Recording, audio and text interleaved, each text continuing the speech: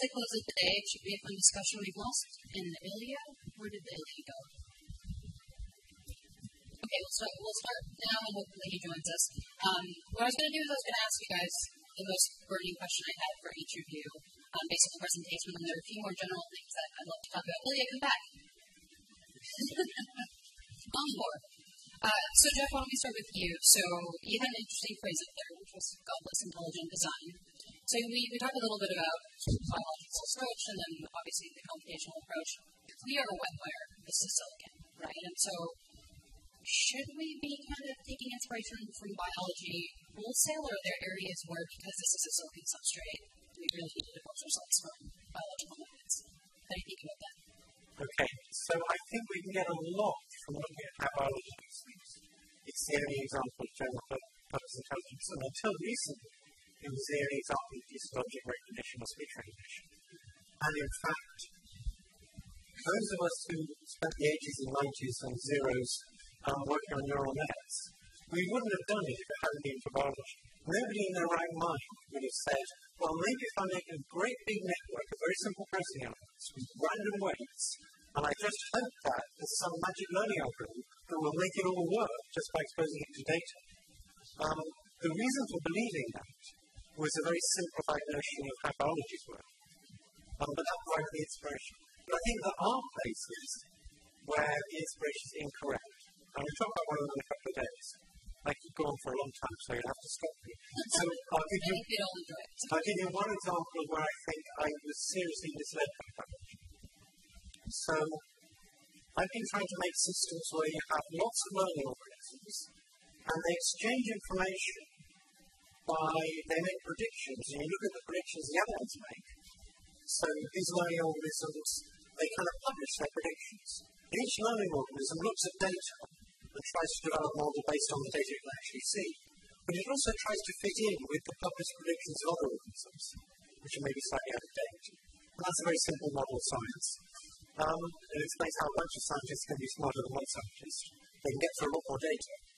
And so this is a very interesting form of parallelism. And I've been trying to get it to work for a long time without much success. But I've come to the conclusion recently that there's a huge difference between artificial neural networks and biological neural networks. And the huge difference is that artificial neural networks can exchange parameters. And so they don't have to have this publish results and read other people's results but never look inside their heads. We can't exchange parameters because all our brains are different. And we lose a lot. So I think actually not being able to exchange internal parameters because we have different brains is the Achilles heel of real neural networks. It's what makes us mortal. If not for that, we could just run on somebody else's hardware and we could be in it. That was the only question that I did not ask during the lightning round was what comes first, whole brain emulation or digital superintelligence. So that's something. The only other clarifying question I had for you on that is you talk a little bit about DNA. You talked about sort of things that are recorded in other ways, like reptilian brains and cortex. Do you guys have analogs in the models that you build that you can use with the rest of us, or is that kind of work you're seeing? So the idea about adaptation at multiple timescales certainly has analogs. So Russ talked about neural nets with external memory. And then for doing things that you would do inside your head, but the external memory is somehow inside your head. And if you ask, how can I get an external memory inside your head? Well, the way to do it is to have synapses that adapt rapidly in decay rapidly, which are called fast waves. There's lots of evidence for those in biology. And they give you temporary storage. And that's something our current neural nets don't have, except for very few. Russ, I've got a question for you, which is, you mentioned smiling out without reason is the basis of being an idiot. We know that you are the opposite of an idiot, so you do not smile baselessly. What makes you smile these days? I see. Yeah. So it's actually it's a truth saying that I didn't lie about it. I grew up in Russia, and it's you're not supposed to go on the street and smile because people basically either think that you're basically something is wrong with you, or you try to attack someone. It's actually took me a while. Once I moved to the States, it was the undergrad. It took me a while to adapt to the notion that people can just smile without any reason. But what makes me smile these days, I think that, all the progress that we're seeing, obviously, and I think one thing that actually excites me a lot on a recent basis is being able to work with students at CMU, and it's remarkable to see. I feel like machine learning right now.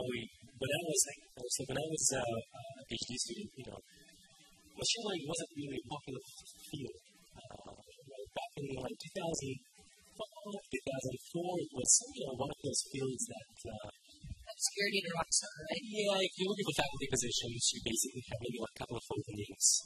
When very smart folks graduating, could find jobs, and then by 2012, 2013, you start seeing, and you can actually see it in the students.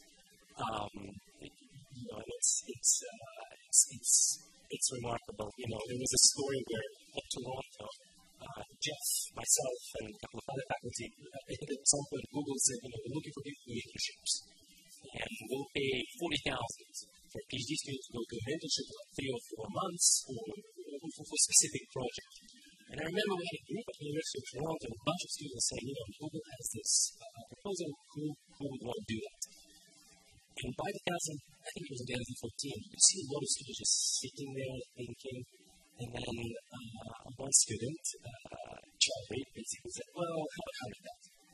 So by that, you knew that, something was kind of, it's exciting. And in the field of machine learning, I feel like at CMU and Toronto as well, we're being treated like, no other department in the school, just because so many applicants and there's so much demand in teaching. And so that's really exciting. Today, I don't know when it's going to last for long, but today it's truly exciting to be in a machine learning field, to be in the AI field. That's awesome. And I would guess that it would. Marzyeh, let's talk about the machine learning. One of the things that kind of blew me away by the way, I think you're doing incredibly inspiring work. It's very important, so thank you for doing that. You talked a bit about bias, and I know that's important to you. And the thing I think I didn't internalize was there's the bias that we know about, which we can intuitively feel. But then you talk about a lot of cases of bias that we just don't have good intuitions around. How do we make sure we reduce that, both types of bias over time? So thank you for the compliment. The story that I told my students, which was true, is when I started at MIT, my PhD advisor told me MIT is a praise-free zone, so don't expect any compliments. So it's very strange to get like lots of compliments. Canadians are very nice. Okay. I think that there are a lot of biases that we know about, and maybe we know about them in the epidemiological sense.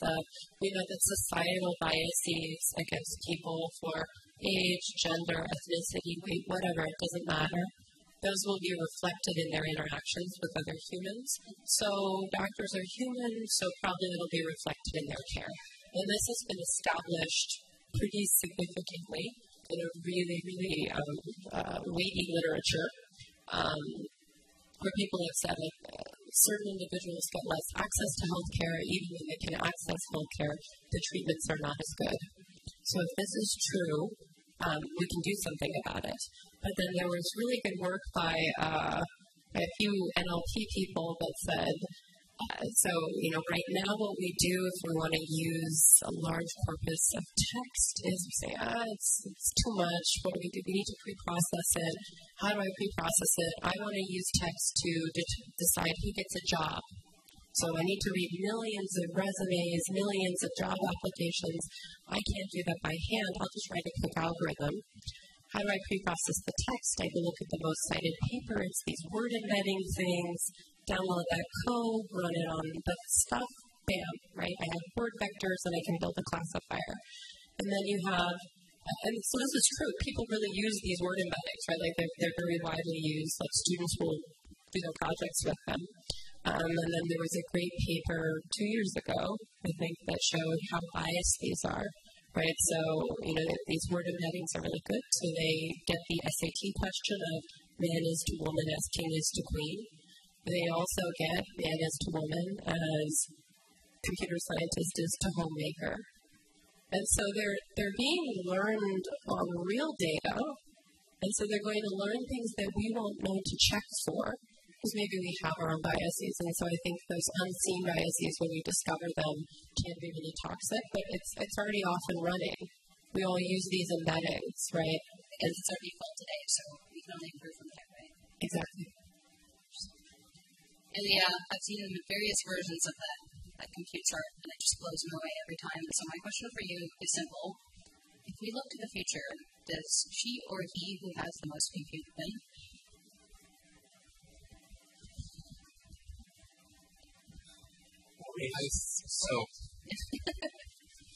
I think that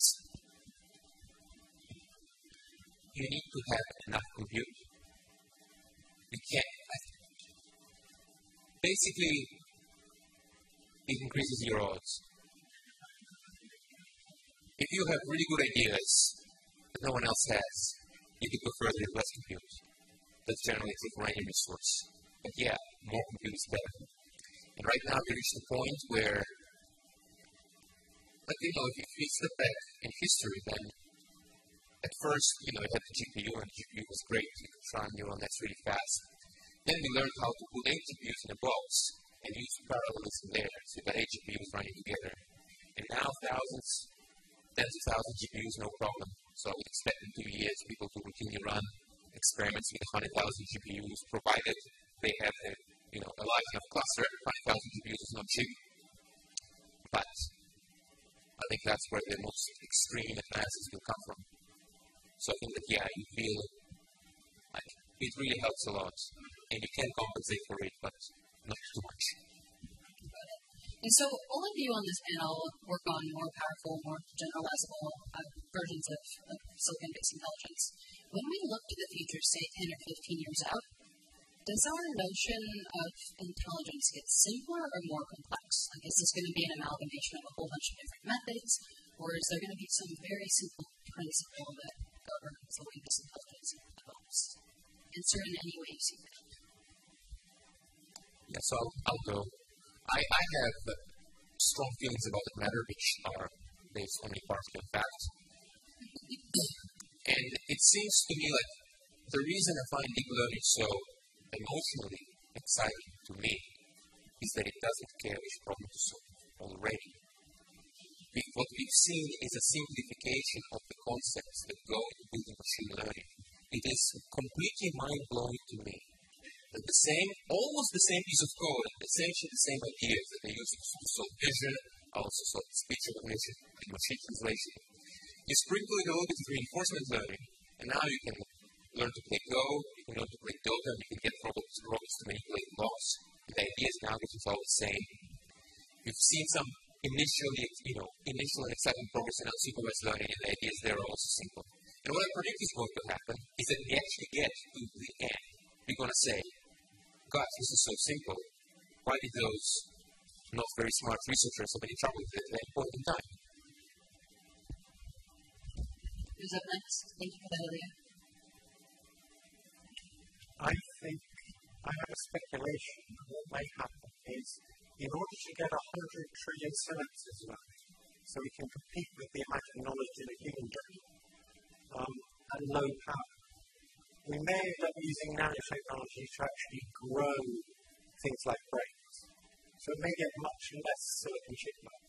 And it may actually go so, if you combine the learning with the growing, which might make a lot of sense, you may get back to the Achilles heel. You may get back to systems where you can't just make a copy of the system and run it on other hardware. It only runs on that hardware. And that hardware was grown as it learned. And so you're back to where you are with biology. So that dichotomy at the beginning of silicon versus what are just melt away. It may melt away. So the thing I want to end with here, and you mentioned Ilya, the black hole in Silicon Valley, but I'm sure you hear it just as much as I do, people talking about, and I kind of operate as a self-Canadian sometimes. You sometimes do the accent, you sometimes don't, and so people just mention that AI in Toronto is really a thing, and it's very, very common. So I just wanted, and Geoff, you were our cheerleader for Canada in general, the lightning round. So just last year, my favorite article that came out of this conference was why artificial intelligence should be more Canadian. And so I just wanted you guys to talk about AI here versus AI elsewhere and what pops up to you. Well, you could be you could look at it like an economist, and you could ask, how much is Canada investing in AI, and how much is China investing in AI? And that would be very depressing. We don't look at it like an economist. There's an awful lot of very smart Chinese graduate students, and they're going to invest a lot of money in it, and they've got a lot of access to data, sort of untrammeled access to data. So I think that aspect of it is worrisome. So one thing that I would like to say, slightly more positive, is this is one of the few places where you can do machine learning for health and believe your results, because you have a single-payer healthcare system. So fee-for-service it's still there, right? But you don't have quite the same incentives to treat for money. If you have healthcare data in the U.S., it's touched by that. There's no way of getting around it. You also have incredible diversity. Right? We have all of this data on a huge number of people in Ontario, and we have information about how they were treated, how they lived their lives, what happened to them afterwards. And we have real diversity. We have capital D diversity, income diversity, genetic diversity. There are people from everywhere here, and they're all participating in these systems. And so I think one way that artificial intelligence could really benefit by being more Canadian is by having access to data that is generated in this way. Because if we learn generalized healthcare models from healthcare data from China, it's going to look really different than a majority of the world. Same thing for Sweden, or even a lot of the hospitals in the United States. That's fantastic. And so, Marzyeh, go ahead, Russ. Just one point I also can make is, being in Toronto and seeing you, I think one thing that could improve in Canada in particular is the universities. The universities in the sense of being a little bit more, sort of looking for flexible, a little bit more adaptive. Just looking at the difference between the schools like University of Toronto, which is a great school, and its pace of adapting and adopting AI versus what I'm seeing at places like CMU and MIT, where they're moving at a much faster scale, at least the way that's I feel that way. So we need Geoff's fast adaptation, right? Exactly. So we definitely need that. CMU, for example, they're offering bachelors of science in artificial intelligence. So they're moving much quicker. At least that's what I'm seeing in the States, in the educational system. And maybe just a difference between private schools and public schools, but I think that Geoff's leadership, I think that, if Canada could be a little bit more adaptive and move a little bit faster, particularly when it comes to the education system. The vectors has exactly. So that's a really federal government and local industry are all very fast. It's the departments in the university. Yeah, I want to add into that as well very briefly. I think that in terms of like giant companies, I think that will take some time for Canada to catch up. But I think one place for Canada has been, and will likely continue to punch about its weight, is in research. And I think one factor of it is because research at its core is a talent game, and Canada has some really outstanding talent because of immigration. And so I expect this to continue to be a very strong factor that will help continue Canada succeed. Fantastic. Well, I hope you guys will join me in thanking our four panelists in their round of